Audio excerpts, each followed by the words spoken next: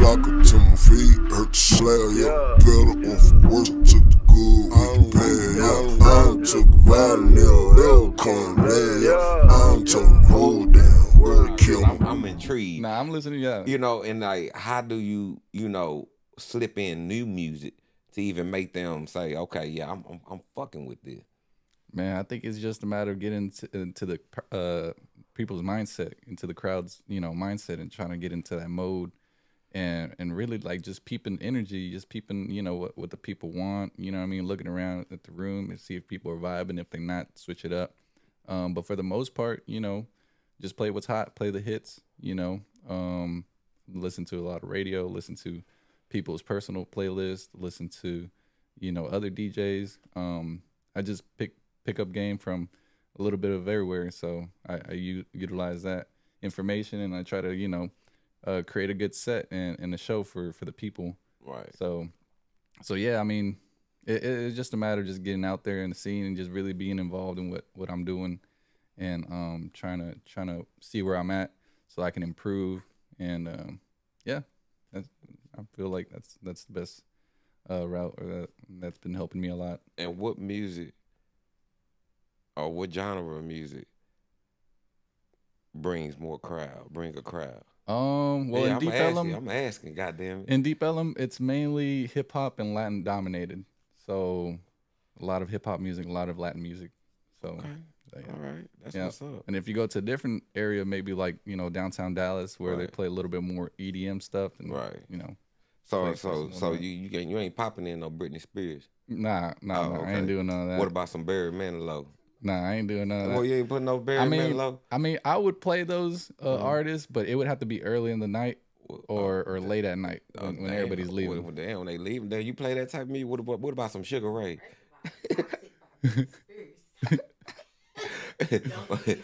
what about Sugar Ray? You know Sugar Ray? Yeah, it's just the crowd. You know, it's a younger crowd out there nowadays. There ain't too many grown folk out there, unless it's like I said, early in the night, or you know, late at night when everybody's already fucked up. It don't really matter what I'm playing. Okay. You know? So are you deep into the DJing to the point to where you know how artists get paid if you spin their music, or if you, how did you? Yeah.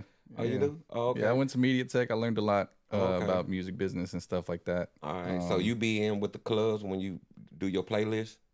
Because don't the club gotta, you know, because they get surveyed by ASCAP, BMI, and CSEC, right? Well, the thing is, my DJ software, it automatically sends that stuff because I pay a subscription, and so whatever music I use online libraries and stuff like that, so it automatically gets picked up. Okay. Yeah. So that means you can also help the culture out too, right? Oh yeah. So you can really have people put their music out correctly and sit there and really DJ people's stuff, and then turn on the DJ pool where you can pass on to your other DJ homies to make sure stuff's spinning and everybody eating around the city, huh? Yeah, if it's on the DJ pool, I'll play it, and it'll get picked up by the PROs and stuff. Yeah, we need to talk, and all y'all people out there and artists in the D, you know what I'm saying? Y'all need to talk. Y'all need to talk more with the DJs and really open up conversation and understand how it works, you know what I'm saying? So how does it work too, far as the artists coming to you too, when they don't have their stuff out there correctly, and then they bring in their song far as a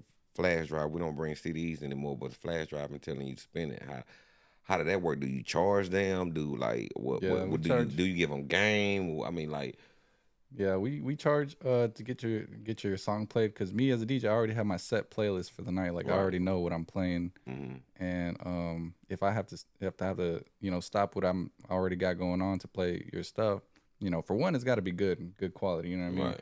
And another thing, it could be a hit or miss. You know what I mean? So I'm taking a risk by playing, you know, new artists, because a lot of people don't really reciprocate new very well, or they don't really take in new stuff very well. It's, you know, you got to break it a couple times, break the ice.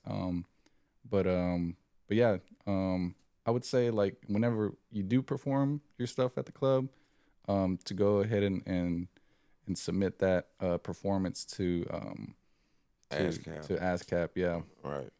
Right. For sure. They're like, some clubs, yeah, it just depends on like the night. If it's I've made this mistake before. If it's hip hop night, you just play nothing but hip hop. Don't veer off and play like EDM, or don't veer off and play like, you know, Latin stuff. like every night has a theme basically, and so the club owners, they try to keep that in order because, you know, especially in Dip Ellum, there's a bunch of clubs and bars there, so you don't really want to like interfere with other people's crowds like that. You know what I mean? Right. Because each club and bar, they already have their Set night, set crowd that goes there. So, yeah. Okay, black and blue cell phone hookup. A ver, see how you work. Hello? I want $40 worth of smoke. What? Coño, qué mierda este Of pinche course I do. teléfono. I've been getting it from you for weeks. You mean you ain't got... What? I can't hear shit. What? Ah! Phone's all fucked up. What? You got any reefer? Who is this? Who the hell you think I am? I don't know you. I've been getting it from you for the longest. You better get me some smoke, man. I'm not calling you. Don't you talk to me if you ain't got no reefer, man. Oh, yeah? Well, fuck you. Well, fuck you, too. Eat shit, too. I got a dial phone. I got a push automatic dial